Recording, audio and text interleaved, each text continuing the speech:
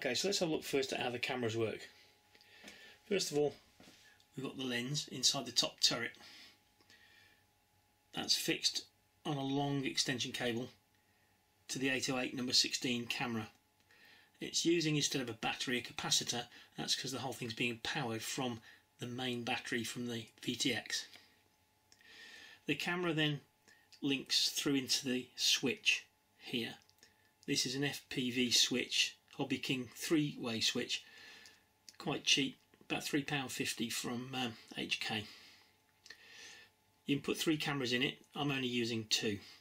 Top turret is in camera number 1.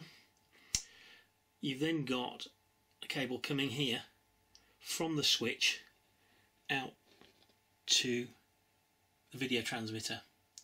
What you've got to watch out with, if you're using a Fat Shark transmitter like I am, the negative and positive pins are actually reversed compared to other parts of this system, so you would need to reverse the red and the black or the red and the brown cables to make sure that they actually work properly. Red's normally in the middle, as you see here. By the time it goes into the VTX, it needs to be on the outside with the brown in the middle. The video is then powered through a Fat Shark power filter running off the balancing cable of either a 2, 3 or 4S. I'm using a 3 for this sake. It'll be a 3 inside the plane. So that's the camera function for the top turret. The ball turret works pretty much the same way. We've got the lens inside. We've then got a cable coming out of the back going into the 808 number 16. Again, got a capacitor because it's powered from the VTX battery. We've then got this special 808 cable, which again runs through and into the FPV switcher. This one's in camera slot number 3, slot number 2 is empty. And from the transmitter, I've got it set to a 3-way switch, which allows me to switch between cameras in flight, flicking back and forth between top turret and ball turret as I please. The switch has then got a link which runs through and into the receiver. So the receiver is sending a signal from the switch on the transmitter on the ground through the orange cable and into the switch. This side of the switching device is powered by the battery that runs the receiver.